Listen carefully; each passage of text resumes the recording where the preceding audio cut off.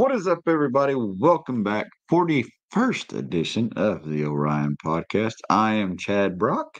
And I'm Zach Bailiff. Let's get this thing started. Let's do it.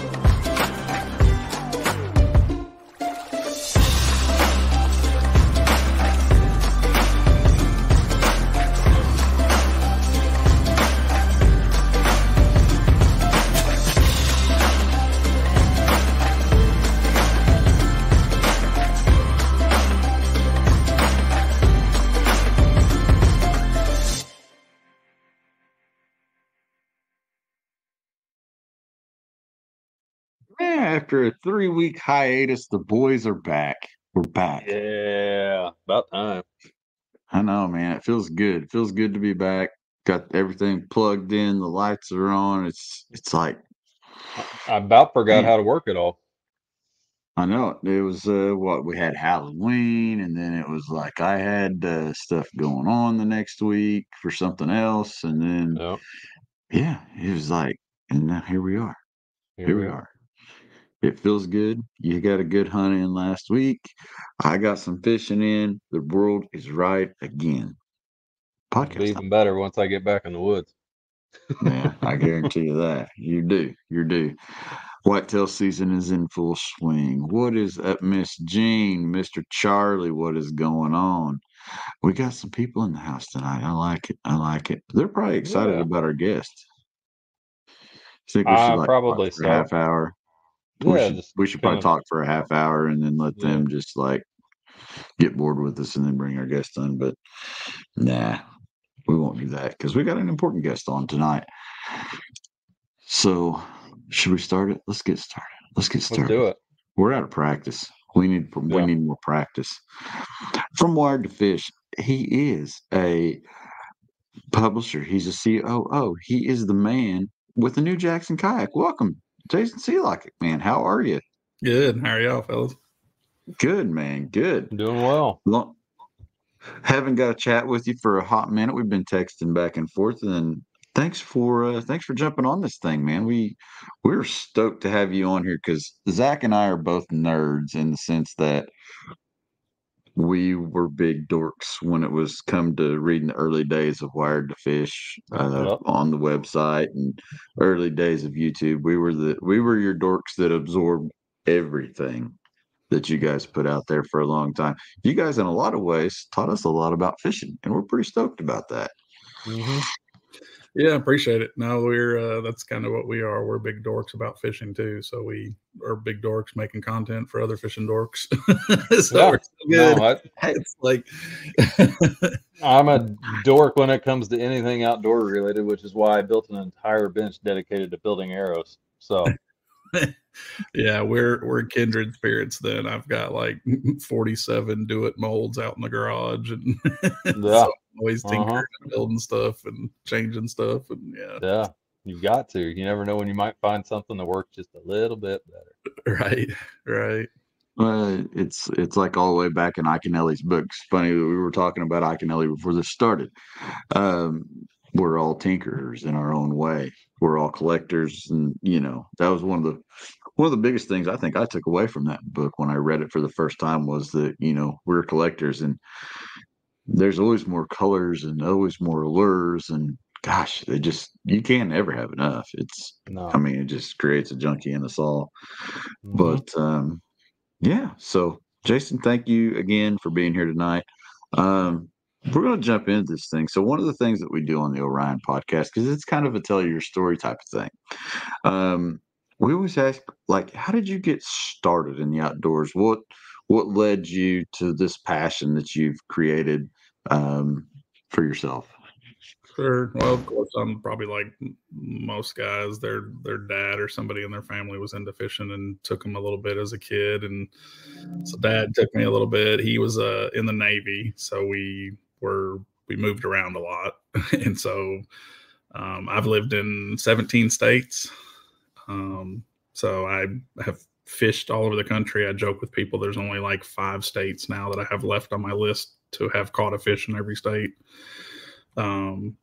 So yeah, so when we had downtime, whether we were traveling or whatever, that fishing was kind of what we did.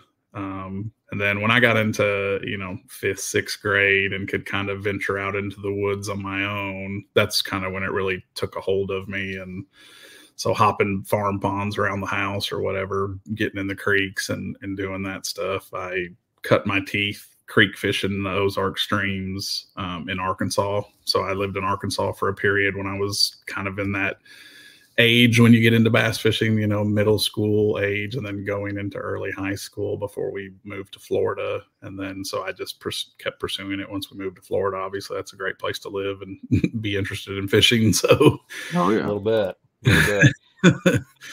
So yeah, my high school years, I was very into saltwater fishing. We lived in Crystal River area, so just north of Tampa on the Gulf Coast. And so you couldn't talk to me about a bass. All I wanted to do was go chase redfish and sea trout and that kind of stuff, and chase tarpon and snook and whatever else we could get into there, kind of on the oyster bars just out from the land. So I spent pretty much all my high school years doing that.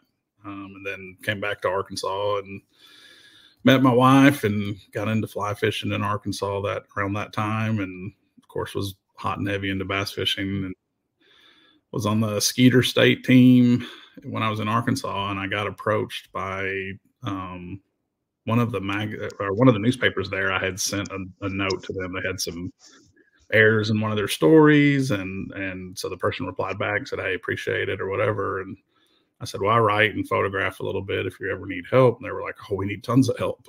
And so I started writing for the newspaper kind of as a side gig. I was doing IT is the world I come from. So I was working for the bank group that the Walton family had founded to handle their Walmart money. And so I was doing IT full time and started doing the writing photography thing on the side. And so started with some local newspapers and got to working doing freelance work for game and fish magazines. Started doing freelance work for FLW, and FLW was coming every year to Beaver Lake, and that's where we lived, was in Rogers. And they were coming every year to do the Walmart Open back in the Walmart days of FLW. Mm-hmm. And so I was working those events every time they would come, got to be really good friends with all the staff at FLW. And so I got a call out of the blue from Dave Washburn, who was running the magazines at the time, and was like, "Hey, you want to come do this full time?" I was like, I don't know.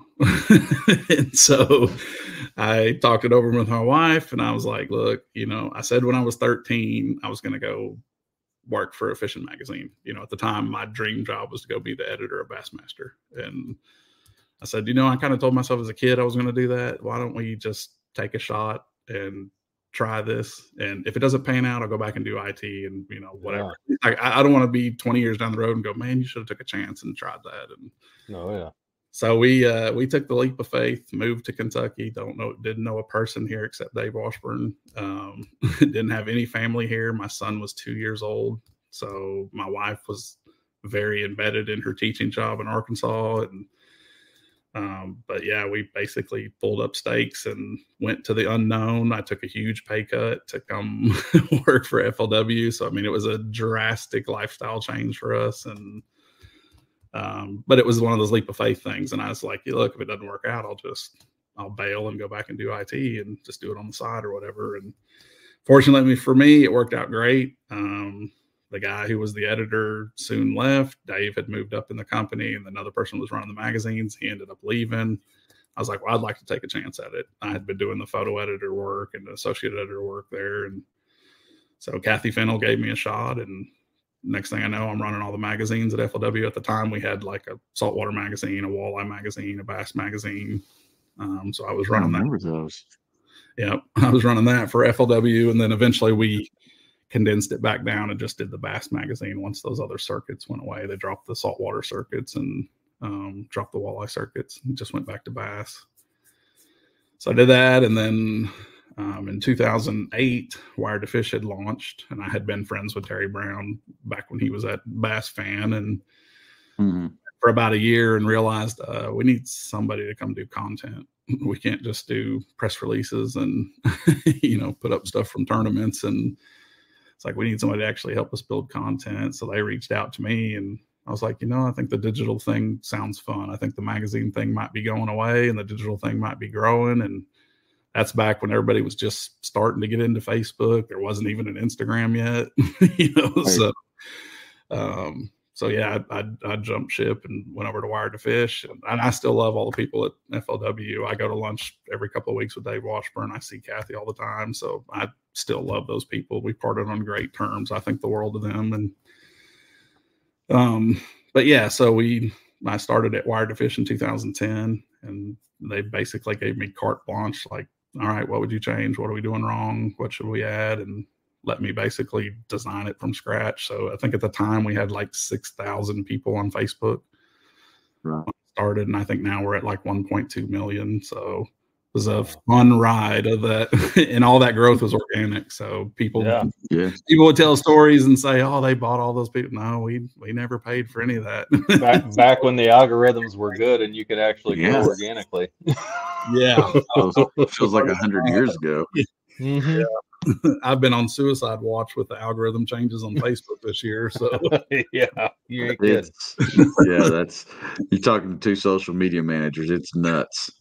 It's got us smashing our heads up against the wall for sure. Yeah, I actually sat in on a thing today with one of the ad networks, basically talking about how all the creators are crying the blues because they're just like Google's changed, Facebook's changed, like. Yeah.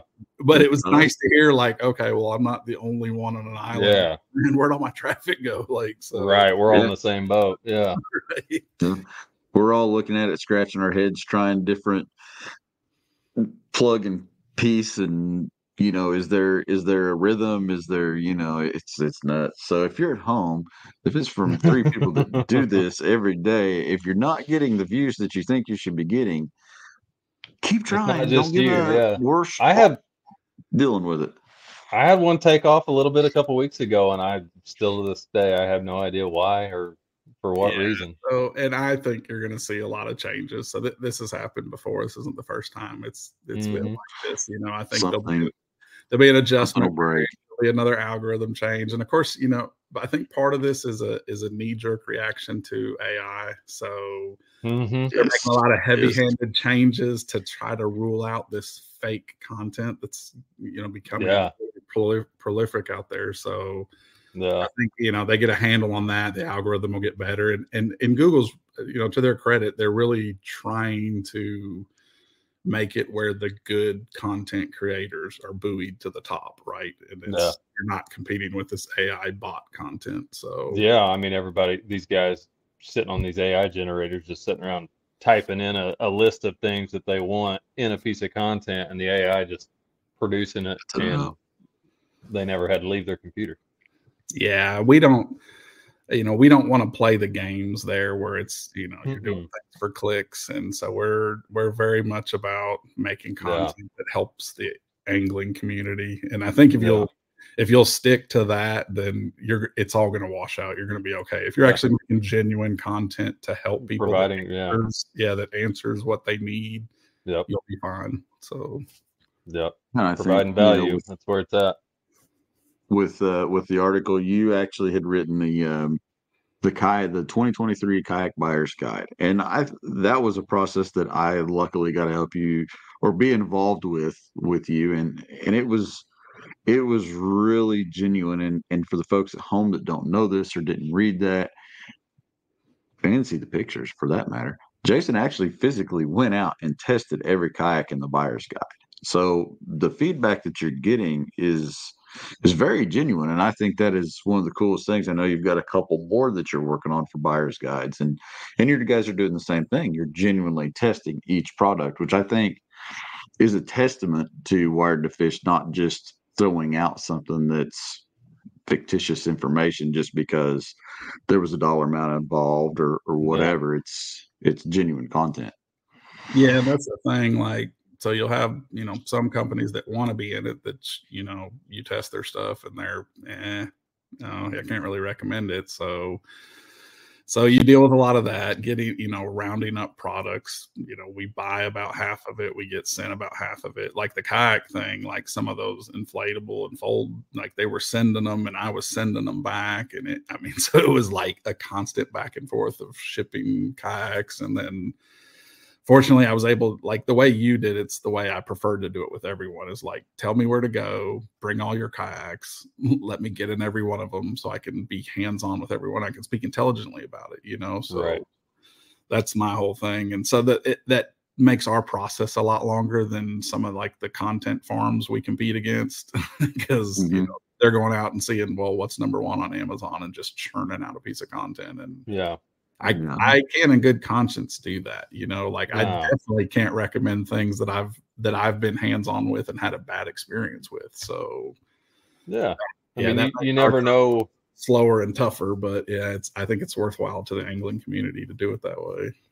Yeah, I mean, you've got to put hands on something. You can't just sit back and look at a photo, and you don't know once you sit in a boat what the layout of things is and if it's actually going to be conducive to efficient fishing on the, and work on the water and things of that nature just by looking at it on a screen, right? So and we do our best to be, to try to touch things that would appeal to a wide, group of people. So everyone has different budgets, everyone has different interests, like the way I fish isn't the way you fish. So what I think is great, you might think is terrible, so I try to keep all that in perspective. And, so the thing for me is I would feel bad to recommend something to somebody, they spend their money on it and then they have a terrible experience with it because I told them to go get it. So we want to avoid that at all costs. So I say all that to say it makes our process a lot longer, a lot more difficult, but I think at the end we have the better piece. So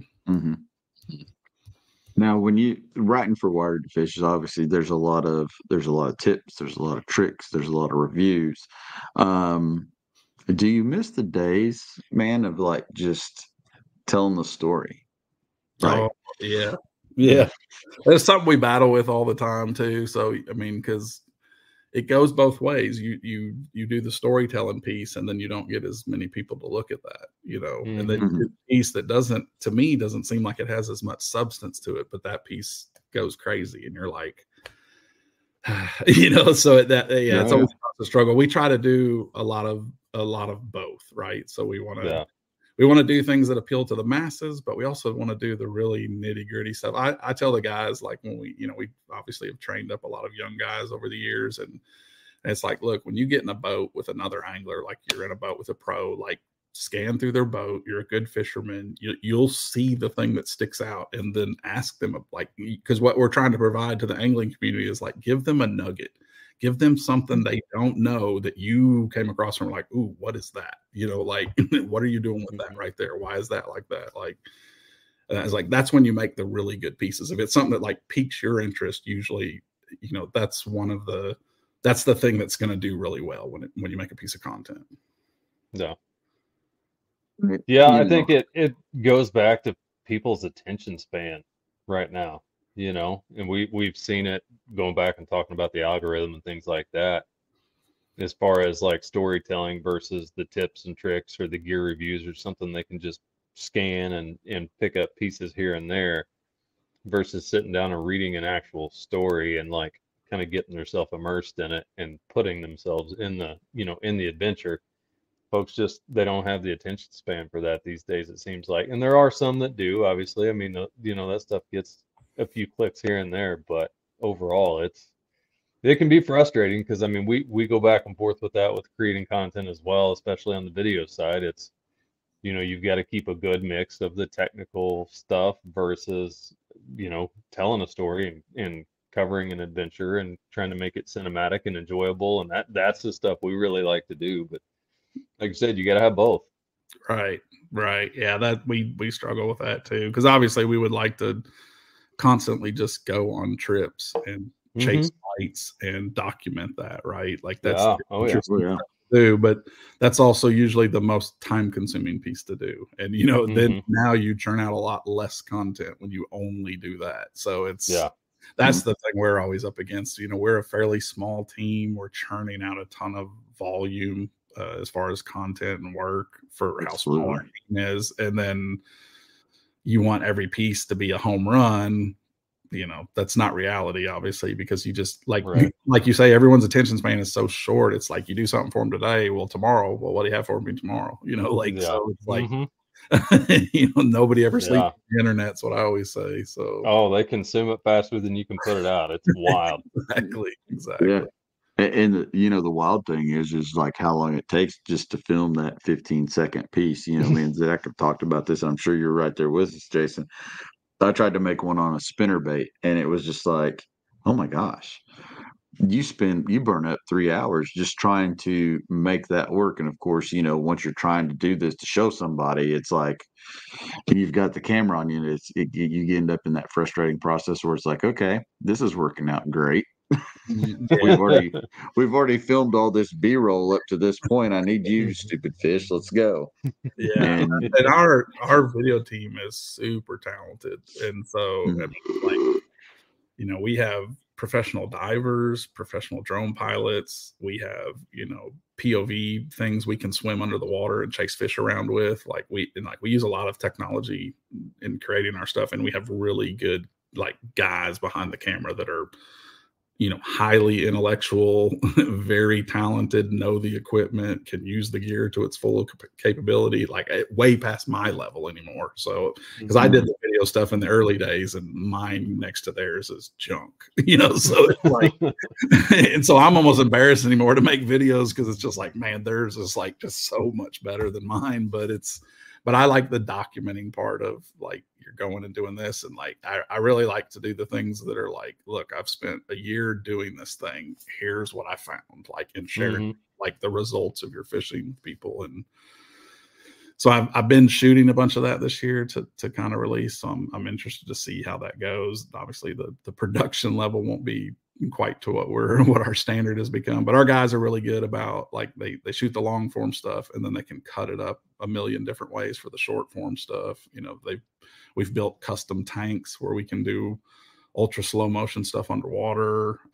We shoot most of our underwaters in real natural environments. We're fortunate the Wired to Fish headquarters is up in northern Minnesota, and there's lots of like glacial lakes up there, so they have like 30-foot visibility and very diverse, you know, ecosystem. So you can shoot on a bluff bank, or you can shoot in standing timber, or you're in vegetation, or you're on the river, you know, like, so, and they can get in a lot of different environments and shoot stuff exactly like it needs to be shot. So that regard, we're super fortunate. We can do a lot of things nobody else can do just based on where we are and the level of expertise our guys have with the camera and gear and knowing what to shoot.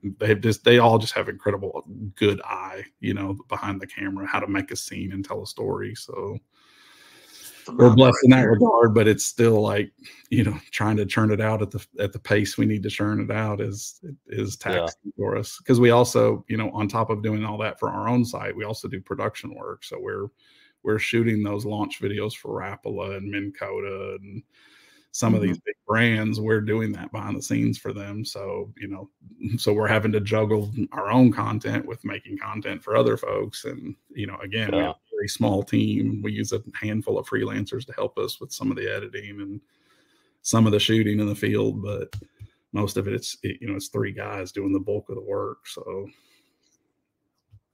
how much, like, when you look back at Wired to Fish, you come in and would you say 2010, right? So how much have you seen this whole thing evolve? I mean, what's that process been like of the evolution of Wired to Fish from where it was to where it is today? Yeah, we got here. What I tell people, we got here with brute force because we didn't know any better. So it was just like, well, we don't know. Let's just try it.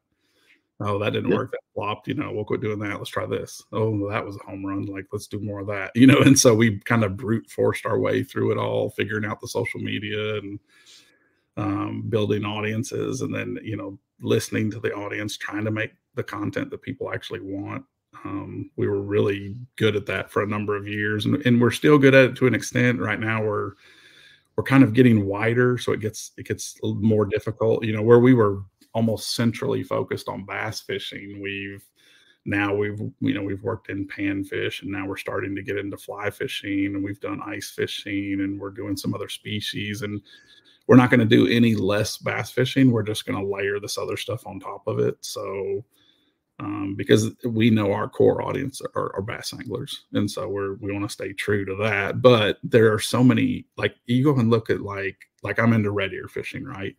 Just like go out and look for red ear information. There's none. There's like no information on the internet. It's incredible, right? Like, so, and I was just like, there's like so many underserved niches inside of fishing. You know, it's like there's a lot of fly fishing content. There's hardly any catfishing content. There's hardly any, you know, specific types of panfish content. There's very little walleye content. You know, there's only a handful of people doing that stuff. So it would be nice if we could use our resources to reach some of the audiences that I think have been kind of underserved with content, but while also not taking away from our bass audience, which is how we built the company. So yeah, that evolution's been interesting for us. It's somewhat challenging again, just because we're not a very big team, right? And if you try to do everything, you won't be good at anything. So we want to, you know, like the fly fishing thing. I have fly fished. A couple of the other guys have fly fished. I did it for 10 years in Arkansas, but I haven't picked up a fly rod in 10 years. You know, so now I'm just getting back into it. I don't need to pretend like I know everything about fly fishing, right? No, I'm having to lean on freelance fly fishing writers and anglers to make the content, you know, because I don't want to try to come across as an expert when I haven't been doing it for 10 years. I'm basically a beginner again, starting all over. So so that's my angle, but you know, I'm going to bring in guys who are experts to help us make content to ramp that up. So yeah, and you talk about those niches, and that is something I see on my end too. I mean, you know, bass obviously being the biggest niche, because I mean, let's face it, it's a juggernaut with, you know, the money in the industry and the pros and the different things. Whereas you look at catfishing, you look at pan fishing, crappie fishing's, there's a little bit more out there about crappie fishing, but it's still not nearly as big as bass. And I think, you know, there is a need for a lot of that, because there is a lot of people that are getting on the YouTube space and trying to learn, and it's good if they've got that information, especially from a reliable source.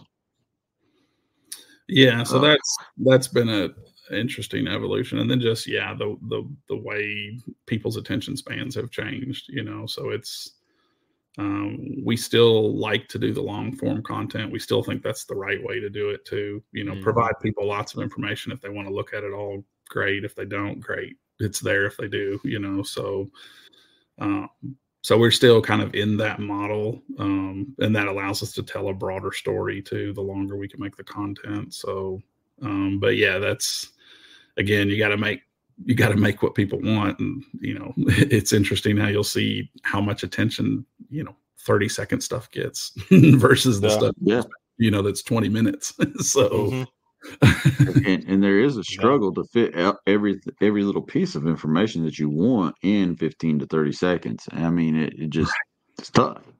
Right. Yeah, I like it too when you do the 30-second piece and then you go and look at the average watch time and it's still 12 seconds. You're like, all right, well, I guess you need to go shorter. Yeah, shorter. Right. But then I know how I watch Netflix anymore. I sit with like the fast forward button, like blah, blah, blah, blah, you know, like, scrubbing through stuff. My wife can't stand it, but I'm just like, yeah, I got other stuff to do. I need to get to the end here. That are scrubbing through the previews. No, not that, not that, not that, not that. Maybe that's why all the rest of the platforms on the streaming services don't do that preview like Netflix does at the top of the TV, so you don't preview everything out and just keep skipping. Right. They make it a little tougher on a feller.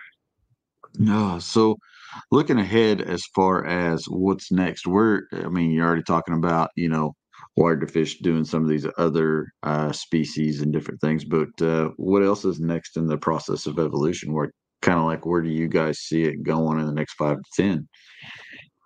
Yeah, that's a good question.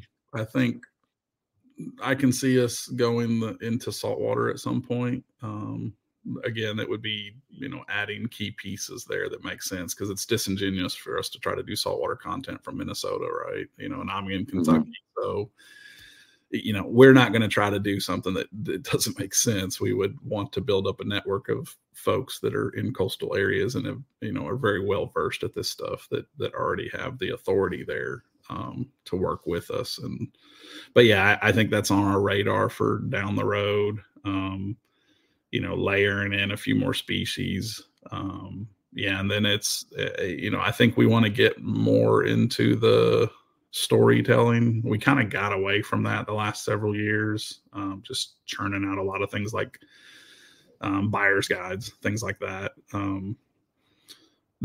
That stuff serves the angling community, but I think the storytelling thing is a lot more interesting for people who are avid anglers, right? So like, I know for me, like the YouTube stuff I watch, there's a guy down in Texas or Louisiana that fishes on Lake of the Pines in Texas. He crappie fishes Charlie Burrow. I watch his videos all the time. I watch Jay and Cole. I like them a lot in Arkansas, and that's kind of a nostalgia thing for me. They fish in a lot of places that I grew up fishing, so it's fun for me to watch their videos. But again, it's just they're going on a fishing trip and documenting it. That's what their videos are. That's the stuff I enjoy watching. So I'm like, we probably need to do more of that. Like, I think if that's the stuff I like to watch, I got to believe there's other people that's the stuff they like to watch too. So I think, for me and Zach, we're both geeks on Brandon Polnick's videos, and Scott Martin as well is also, because he did it first technically, but look at what they have done with the introduction of different characters into their videos. Like a lot of people, Brandon's cameraman is just about as popular as Brandon anymore. And then, Scott Martin has brought in, he had his Brandon there at first. And he grew fame, and Billy grew fame, and now he's got his cameraman that he's dealing with now. And, they're kind of building their own legend along this whole thing. And it's neat. And you'll hear a lot of people. It's like, yeah, I just watch the travel videos for Scott Martin. It's like, I don't watch the whole tournament video. I just like the travel video because it's like that vlog through. So, I mean, it's kind of neat to see that there is still some of that people like the stories and the different things that these characters around our pros have made in their videos.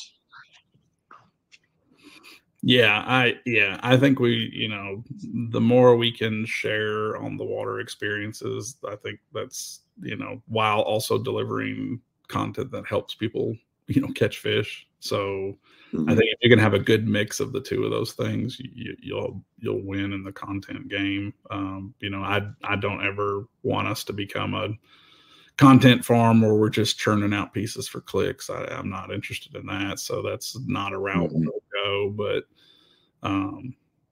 if you can put a lot of technical information into stuff, as well as, telling a story or sharing an adventure while you're doing that, then I think you have the perfect piece of content. Yeah, no, absolutely. Recipe. Yeah, we're big on the proof of concept thing, right? So we test products for a long time before we turn the reviews around, because we want to prove to ourselves that, yeah, it'll catch fish, and okay, this is the scenario that it's best suited for, in our opinion. So not just, the lure worked on this one pond or whatever. No, we actually take it out on the big lake and spend a month with it, and it's pretty good at this, but it's really good at this. And, that takes a little bit of time to figure that out. You're not going to figure that out in one trip with something. So we do spend quite a bit of time with that, but we need to get better at sharing those experiences. Our deal with proof of concept is, we always want to prove that the lures work, that the lures catch fish, that the tackle catches fish, that the techniques catch fish. So we got to do, we still have work there to improve, showing that. We do a really good job in our videos of showing that, especially the ones we shoot with pros. We need to do more of that ourselves. So we have a good mix. We obviously shoot a lot of video with pros, but we also have, Kobe's the Federation champion from Minnesota last year. So he's the best bass angler in Minnesota, and he's on our team, on the video team. So So we have really good sticks on our team that can also provide a lot of good information on their own. Sam Hangy came from the Auburn fishing teams, a very good stick. So it's like, yeah, we need to take people in the boat with us and show that we actually know what we're talking about here. And so we've not done that a lot. We've kind of put other people first. And so we're finding out more and more as we do our own content, share our own stuff, that's the stuff that really resonates with people. So I think we'll see a lot more of that as we go forward. That's actually a really good question. When a new technique or a new lure presentation comes out, I mean, you guys are obviously seeing some of this before a lot of us see it. You're seeing it in the build up to ICAST before ICAST ever launches the product and building this content. How long does it take sometimes to go through and learn something that's just brand new? I mean, you can't even say it's your style yet because you're trying it for the first time. Yeah, I mean, it's hard to say. Generally speaking, we'll see stuff a year in advance. So we'll have a little bit of a leg up on people. Some things have been out there for a while, like BFS fishing, like guys have been doing that for 10 years, but for some reason, like in the last 2 years, it's really exploded. So there's a lot more people interested in that. It's crossing over, it kind of originated in the trout fishing area. It was kind of where there was a lot of that, it's very technical in Japan. So they build really technical rods and reels for throwing super tiny lures to catch these really hard to catch trout. And then it kind of morphed over into bass fishing. And but now that it's still really hard to get stuff. Most of it's still in Japan. You've got to use websites like Digitaka to find the gear. But there's guys over here now stateside like Amir at Bait Finesse Empire.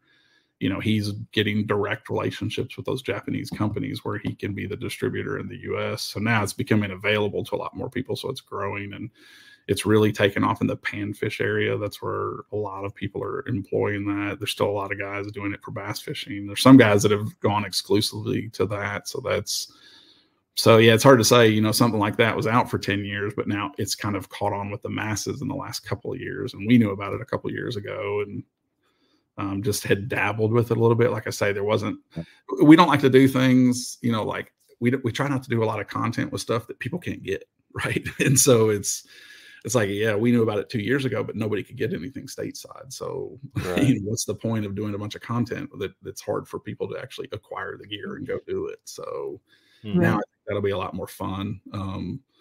Now that it's getting readily available for people over here. But yeah, and then there's other things, obviously the forward facing sonar, we had some of the early ones of that. We had the original Panoptics before it was live scope and had played around with that. So we've been in that since the beginning of that technology. So we're really well versed at it now, just because we've kind of rode the whole wave with it. But yeah, like the Live Scope Plus, I had it, I think like 4 or 5 months before it was available to the public. So I'd already ramped up and figured out all the settings and all that before it was available to everyone. Which helps us because then we can release a piece of content that like helps people set their units up as soon as they get it when it becomes available. Right. We have NDAs with most of the manufacturers, so they know we're not going to jam them up and release anything early. So we'll sit on it till they tell us it's okay. But it helps us to have the stuff ahead of time, like you said, so we can get real familiar with it, make a really good piece of content. And then as soon as it's available for the public, we can explain people how to use it or adopt this new technique. It is it is super helpful because I know Zach and I both, like when something new comes out, we're always looking and trying to research more about it. So it always is good to see these other videos on whatever they are, cameras, phones, whatever. You're looking at those reviews just to see, okay, do I really want this? Do I not want it? What's the benefit of having it compared to what I have? And it goes a long way, I think, and there's a lot of products that sometimes it's just shut up and take my money. Yeah. I've had a lot of people complain to me how much money I've cost them. Yeah. And I have some guys that have cost me a lot of money, so I feel their pain. Yeah, no, absolutely. Yeah, for sure. So Kentucky Lake, the home area, you are from Benton, the Benton area of Kentucky. Yeah. Let's talk a little bit about that process. I learned a lot from you when we hung out for that day. Mhm. Just talking about the process that has gone into Kentucky Lake, and I think it's important for other people to hear this. And this is, you know, really why I wanted to have you on. I love Wired to Fish, but Kentucky Lake is a place that's near and dear to my heart. The people down there are fantastic. We actually know a lot of the same.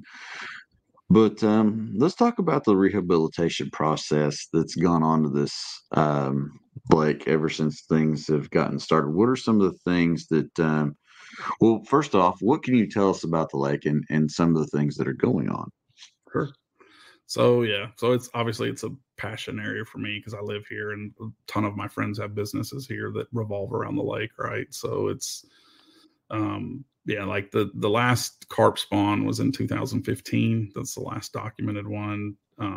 That's what everyone blames because it just happened to kind of coincide with when the decline started happening. So it really wasn't carp, but that's what everyone wants to blame it on because there were so many of them in the system at that time. What actually happened was the TVA was messing with the water levels. And I say messing, but they weren't intentionally doing it. They have a job, obviously, to keep a navigable waterway from flooding people's homes, right? So the lake was flooding. It was getting above summer pool before it's time for it to be summer pool. So it doesn't have to be summer pool till May 1st here. And so unfortunately for us, the bass will come to spawn in April. And so the lake is not all the way up sometimes when they come. So what the scenario for us that happened was there in 13, 14, 15, we had high waters prior to summer pool. So the lake went way up into the bushes, way back into yards. The bass ran up there to spawn, and the TVA said, hey, it's not time to be summer pool. Let's pull the water back down. Well, then they pulled the water back down below where all the bass had put their beds. And now all the beds are high and dry. So we basically had like terrible spawns in 13, 14, 15. Takes 4.5, 5 years for a bass to get to 15 inches on Kentucky Lake. So you extrapolate that forward. Well, that means 2018, 2019, 2020, you should start seeing not real good bass fishing if you don't have spawns from those year classes. So we basically had 3 years of no year class of bass. So it knocked this huge hole in the population because bass don't live forever. People seem to forget that too. Like, because, you know, people get mad when guys keep a 10-pounder. Well, that fish is like 15 years old, you know, so Right. he's not going to live forever. And so Yeah, the big fish started dying off and there was no fish to replace them in those because we had missing year classes. So we're cycling back from that now. What's interesting on all that, so when that carp thing happened, like 18, 19, they had an effect on the plankton in the lake and it affected the shad in the lake. So like all of our bait disappeared like 2018. So you wouldn't see any shad in the fall. And if you've ever been here in the fall, you can walk across the shad in the backs of the bays.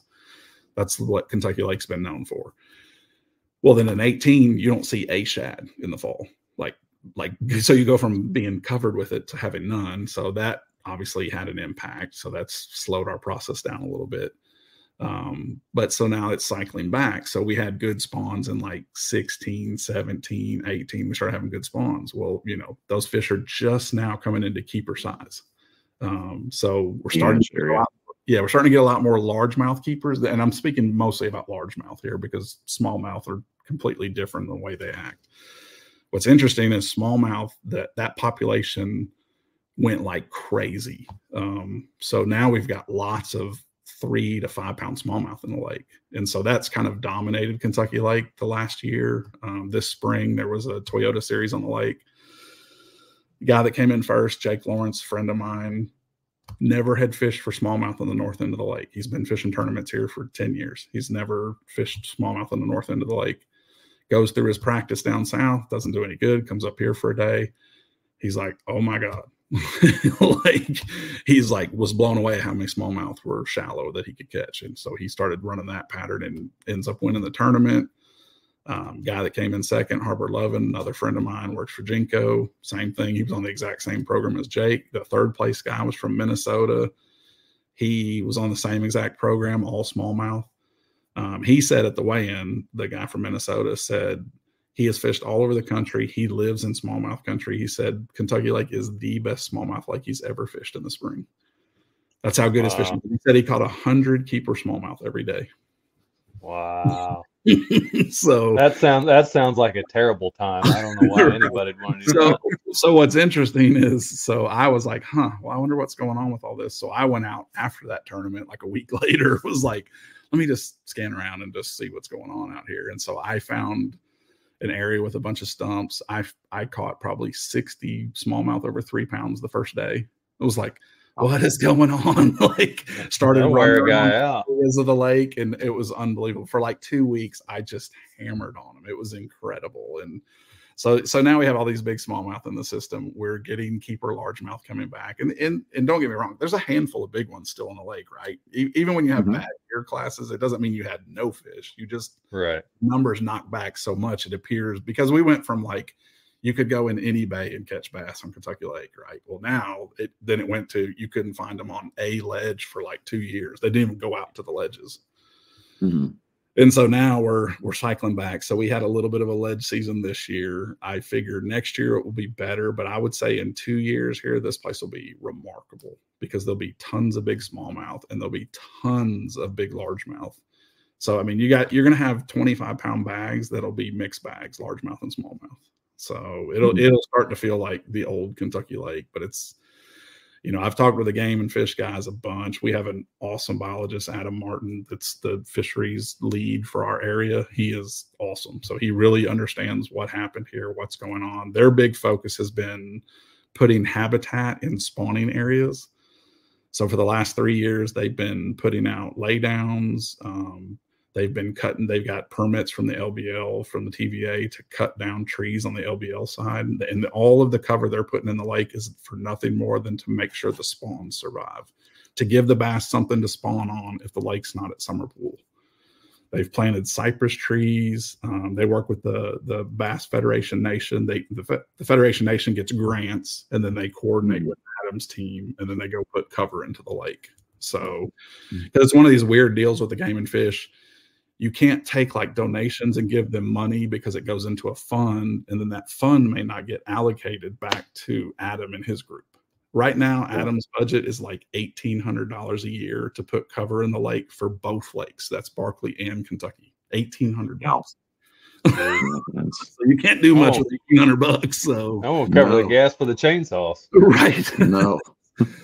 So, but yeah, they've put out like 1,200 spawning benches in Lake Barkley in 1 year. They've cut down hundreds of trees. They've been putting these spawning beds out. So they like put these like concrete things down and fill them with gravel, and they put them in select areas, and then they go back and do their studies to see which bass are using which beds, because they put the beds out like 3 different ways. They put a bed out just by itself. They put a bed next to something that was already in the water, and then they put a bed with one of their artificial trees there. And then they can see like, oh, the bass prefer it set up like this, and then that tells them how to go build more in the lake. So they're doing a lot because they know the thing that caused the problem was the lack of spawns. So I think that, what they're doing is the right way to attack this. Awesome. And as far as the vegetation and the grass, I know a lot of people talk about that. Are you seeing any of that start to, I know for our lakes here, we kind of talked about this a little bit. It's taken a few years, but we're starting to see it coming back, and it's awesome to see. Are you guys starting to see anything coming back yet? No grass yet. We have high hopes because there's so much grass up and down Pickwick right now, and we kind of follow behind what Pickwick does. So like when our grass came back, I don't know, 5-6 years ago, it was right after Pickwick's grass had been so thick down there. So it's kind of like, okay, if their grass comes back, then ours will hopefully come back next. Here's the whole issue. So all of the lakes along the TVA don't fluctuate like Pickwick does and like we do, and we fluctuate the most, so we can hold more water than everybody. So they'll let our lake go up 15 feet if it needs to because of rains and flooding or whatever. Right. That's what hurt our grass. So right at the time the grass is trying to germinate, they let like 12 feet of water go on top of it right when it's starting to come up, and then it doesn't get the sunlight, so none of the grass gets a foothold, and then it all disappears. So what you have is like super heavy current and really high levels of water, which is like the two worst things you can have for having grass in a fishery. And it's just because we fluctuate so much. And so if we can have a real stable couple of springs, I think the grass will come back. Basically the grass is going to get fed to us from Pickwick. And then hopefully we have a stable spring or two, and then we have a chance for the grass to come back. So no, I've not heard of any, even down south of Paris, I've not heard of any grass. Now, how much of that, like when you look at the river system between Kentucky Lake and Pickwick, how soon do you start seeing that in that river system coming towards the lake? What do you mean? Like, well, you've got the Pickwick Dam, down from it. Will the grass start growing so far down from the Pickwick Dam and then start inching its way towards the lake? Yeah, to me, I think it depends on where it ends up. Like, because you'll see grass back in bays, but then you'll also see it out on the islands. So yeah, there's not a rhyme or reason to how where the grass is going to come back. To me, I think it's where the water is like the perfect clarity. It's stable. You have the right temperatures right at the time that grass wants to germinate. Right. So it's like this perfect window that we seem to never get right. Cause it's always like, okay, the grass is just starting to get a foothold. Oh, and now we got like tons of rain and we're getting all this current, and oh, the water got real dirty. So now there's no light penetration. Oh, and it's way too high now, so, and then it's like, okay, no grass again, so if we could kind of ever get over that hump, I think, it will come back on its own, because it went away like 15 years ago, and then all of a sudden it came back again, and everybody's like, okay, well, the grass is back, so yeah, it's hard to predict like when it's going to be back, where it's going to show up, because it was weird. Like, there was all kinds of grass down south, and then there was just a handful of places up north where it was like here, there, but it wasn't everywhere. So it was just like it went to a certain point and then just kind of faded away, because the north end of Kentucky Lake's obviously a lot deeper than the south end. So you'll see it down south first. That grass has a better chance down there than it does up on our end. The talking about the shad, are you guys starting to see the bait coming back? It's unbelievable. Yeah, like the most shad I've seen maybe ever in the whole time I've lived here. So I've been here since 2005. And yeah, this is the most shad I've ever seen in the lake. Like, I put the boat in Sunday, the entire ramp was covered in shad, and both threadfin and giant gizzards feeding there on the algae on the ramp, all along the pocket next to the ramp, all going out, flickering, like it's everywhere. And it's what's weird is like it's all the way in the back in the shallowest water you can find, and it's out in 25 feet of water right now. It's literally everywhere across the whole lake. So it's like the perfect storm for our lake to like explode. I would say like A-rig fishing will be unbelievable this year. The fish will be, because it was really good last winter, so it will probably be like lights out this winter. Now, how much, like through the winter, I know, a lot of us will flock to Dell Hollow and the big eastern Highland reservoirs and all that fun stuff. How good is Kentucky Lake in the winter? It's like my favorite time to fish here is November, December, a little bit into January. I like when they get real predictable. So they push off into deep holes and they group up with everything. And so you'll catch 100 fish and you might have, 2 and 3 and 4 pound white bass. You're going to catch big smallmouth. You're going to have giant crappie. I mean, it's incredible what you'll catch in the same place. Basically, you're making the same cast over and over and over and over again and catching everything that's in the lake pushed off in these holes. So they get real predictable. Like, there's a really good swim bait bite, jerk bait bite that happens in December. December is one of my favorite months to fish because that, like I say, like I know exactly where to go look for them. They get in the same places every year. And it's like, deep little run-ins going into like first pocket or two going into a bay or, pocket right off the main lake. They're just in the mouths of these run-ins in deep water. And you can run around with a swim bait, an A-rig, blade bait, some jerk baiting. But yeah, I just like it because it's real predictable. There's hardly anyone on the water. so you don't have to fight to get on places like you do in the spring and summer. So, right. Now, we was talking a little bit about the fish size before everything started. We kind of compared some numbers just a little bit, but the lake is fishing from our Jackson kayak championship event that we had with USA Bass, and just kind of what you've seen. It's very competitive fishing actually right now. You're not catching the monsters that you did have before, but the fishing is competitive as it'll get right now. Yeah, for sure. There's, like I say, like it'll seem like it got really good, but I think it's fish getting in predictable places, right? And what people don't understand, like when you have a huge population of fish, a lot of things are predictable, right? Like you can go do a lot of different things and catch fish because there's so many fish spread out over so many areas. When you have that size population, they only get in a handful of places, and you need to be able to predict those places they go to, right? So so like this time of year, like the places they get, they're very susceptible to rig fishermen. So it's going to seem like all of a sudden fishing got really good here. Well, they got in real predictable places, and they're feeding really heavily right now. So the weights are going to seem really big. I think this winter, there's going to be lots of over 20-pound bags caught. But yeah, I mean, all summer, all spring was really good. I mean, it was lots of 20-pound bags, lots of 15 to 20-pound bags, most of them being smallmouth. So, yeah, it was real competitive all through the spring and summer. Fall, this place is always quirky in the fall, September. The fish roam so much on bait, and there's so much bait. You're in competition with that, so it can make the fishing real sporadic. But then that's why I like November, December so much, because it kind of quits being sporadic and they get in real predictable places, and they get in there by the hundreds. So that's what makes it really fun, right? So Now, talking about the lake, let's talk about the area around the lake just a little bit, because these are the people that matter to you and I, obviously at the end of the day the most, and we want to see them have success as much as we want to have success fishing. How's the tourism been? What can you tell us about that end of Kentucky Lake? Because there's a lot, like you alluded to at the start of this thing, man. There's a lot of people that, I mean, they live off of this lake and the recreation that comes with it.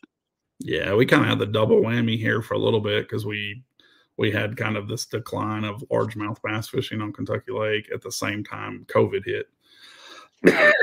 So the lake, we kind of, the people that live by tourism here kind of got the double whammy. So the last couple of years, it's been really good, like as far as people coming to the lake, because we kind of turned into a recreational lake a little bit over the couple of years. There was, with the whole COVID thing, nobody could go anywhere. So they ended up just going to their local lake. They bought pontoons. They bought stuff to kind of vacation around the house, if you will. So that's been really strong. There's starting to be more tournaments coming back to the lake. So obviously in our heyday, pretty much every small tournament trail in the Midwest had their championship on Kentucky Lake. So it was nothing to have 1,000 tournament boats on the lake every single weekend. And so we haven't seen that in a few years, but I know there's an FLW event coming here next year. There's talks of an open coming here. So I think, it's going to start to cycle back as those big tournaments. Because honestly, I haven't wanted those big tournaments to come here because the fishing hasn't been good, right? And it's not good when a tournament comes to your place that it's come to 100 times and it was lights out, and then they come back and they're like, oh, it's terrible now. Well, you don't want them to go and tell everybody that, right? Like, well, it's not terrible, it's just different, so the smallmouth fishing obviously is kind of carrying us right now. I think once that largemouth population gets back to where it was, then the lake's going to be like it always was. It's just people don't realize that 4 or 5 year period it takes to cycle back a year class. So, and if you have 3 or 4 years of that, that's a long recovery period. So it was like watching a family member die. Like I make my living on Kentucky Lake. Like I need to go test product. Where I was so spoiled, I could take a box full of new things and go out to it. Like I know where a school is. Let's go out here and see if they'll what they like and don't like. And Mm-hmm. The last couple of years, man, you could go all day and maybe catch 5 keepers. Like it's tough to get your work done when it's like that. And I started just traveling and going and fishing in other places. And so now it's been nice this year where I've been able to get so much work done at home again. Because I missed that, we took it all for granted for so long. And now it's like, okay, yeah, I think that day's coming back. Will it be next year? Will it be the year after? I kind of lean towards next year is going to be a lot better. But I think in like 2 years, this will be the place everybody wants to come. So, yeah. And for those of you guys watching, get down there, go check out the lake. There's more than just the lake too. Paducah's got a lot of nice things going on. Then you've got the land between the lakes, which is awesome. It's an awesome little area. Go see some elk, go see some bison, get to know that little piece of conservation and how that area has been instrumental in helping to rebuild the elk herd out in eastern Kentucky. So there's a lot there. There's a lot to see, a lot of knowledge to gain. There's good pizza, there's good burgers, there's good beers. What more could you want? It's a great place to go hang out, and there's amazing tackle shops like Kentucky Lake Outdoors and some of the others that are spread out through there. yeah, Eddie's, High Tech Outdoors. Like we're blessed to like have so many good tackle shops on one lake. Like you go to some lakes, Yes. there's not even one good tackle shop there, and we have like gas station 3 tackle really shops. good ones, right? Like we have like 3 really good ones. We have like one of the best marine installers in the nation in our backyard. Like and like places like Fast Eddie's that has a restaurant that's like standing only every time you go in there. So like we're real blessed to have so much built around the lake for people to enjoy. Places like the brew house, not too far down the road. And so, yeah, it's good that everything's kind of cycled back now. Cause I know for a year or so that those places were really struggling just because people weren't coming to the lake. And so I'm happy everybody was kind of able to weather the storm, and now people are getting to see how good we have it here. And Wyatt jumping into the comments here says the hospitality of the local people was amazing. It really is. You're not going to meet a nicer group of people. And talking about the tackle shops, you go to the north side of Pickwick, and the best tackle shop is right there in Yellow Creek at a gas station. And Del Hollow, the best tackle shop that I've been to around Del Hollow is at a gas station. So you've got these tackle shops down at Kentucky Lake that are truly world renowned, and hopefully there'll be a day again when kids can go down there and see their favorite pros driving up and down the road like it was just going out of style again. Those were always the cool times to go down there and see all the ranked boats running up and down everywhere. Yeah, we joke here because so we help the high school teams a lot, donate tackle and whatever, and come speak at their team meetings and go to their tournaments and stuff. And I was like, there's a whole bunch of these kids, they've literally never seen ledge fishing at Kentucky Lake, and it's like, we saw it for 10 years and it was like, wow, they have no idea what we're talking about. When like you tell them like, oh yeah, we had 100 fish days all the time. And it was like pretty much every time you went, it was like that. They're like, what are you talking about? Like, it's like, oh yeah, you guys never did get to see that. You were like 8 years old. Van Dam just drove there on the weekends for funsies. Oh yeah. Well, how many videos by the pros were actually filmed on that lake back in the day? I mean, hundreds. Oh yeah, it was so nice. There were a lot of riders events here, where I could sleep in my own bed and drive down and meet everyone in the morning and shoot all day and go back home and sleep in my bed again. Like, because you could get a lot of work done here in a single day. Oh yeah. Can't hate that. No, I've told you it'd been since Lambert caught the 100 pounds in the FLW right before they became MLF. That was the last time I was there working with Jackson Kayak. And then, went away for a while, and man, it was so nice to get. I didn't realize how much I missed it all until I got back down there, and then I felt bad for not being one of those people that really didn't weather the storm and keep going. And yeah, it's all still there, and it's all still just as awesome. And Southern hospitality is just as good as it's always been. Oh yeah, maybe even better now because people appreciate, like that folks come here and, like, Yeah. it's like, like I say, like all of us took it for granted, right? What we had in our backyard. We always joke that this is God's country because, we have incredible fishing and we have great deer hunting and turkey hunting. And like, if Absolutely. you're an outdoorsman, this is a special place to live. Right. And so you take all that for granted until it gets taken away. And then you're like, oh, maybe we shouldn't, just not be grateful for it when it's good, like. Just come visit Indiana, folks, every now and then. You'll get a quick reminder on how all the Indiana folks I visit are down here. Yeah, we moved down there in droves. I mean, I don't think that there's a time. It doesn't matter if I go to Del Hollow or Kentucky Lake. I always run into somebody that has moved down from Indiana to this area. So it's crazy. I mean, they get down to Tennessee, Kentucky, and they just decide, hey, it gets cold, but it doesn't get that cold. Right. Tolerable cold. That's the best way to put it. Yeah. Tolerable cold's where it's at. That's what I've decided. So, well, Jason, we've got you at an hour and 5 minutes. So what Zach and I like to do at the end of this podcast is let our guests tell the folks at home, where to find you on the socials, and obviously thank anybody that you need to thank that you work with and that helps you out along the way. Yeah, no, pretty easy. Wiredtofish.com is the website, and pretty much Wired to Fish on any social media. Instagram's weird. We had to do Wired to Fish official there because somebody was squatting on the Wired to Fish. It wouldn't get off. So